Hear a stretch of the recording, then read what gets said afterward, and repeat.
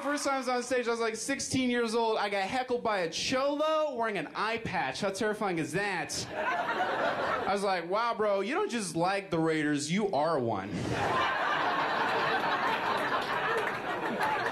My first girlfriend going over there was a Mexican. She was a great girlfriend. I love Mexican women. Very beautiful, very passionate. You just got to be careful, though.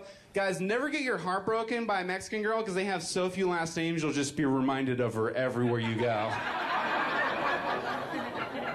I like being in an interracial relationship because it's like new and exciting, right? It's a stimulating experience when you meet their family. You're learning stuff about a different culture. It's interesting. But when you date another white person, it's just like somebody added a bunch of weirdos to your existing family.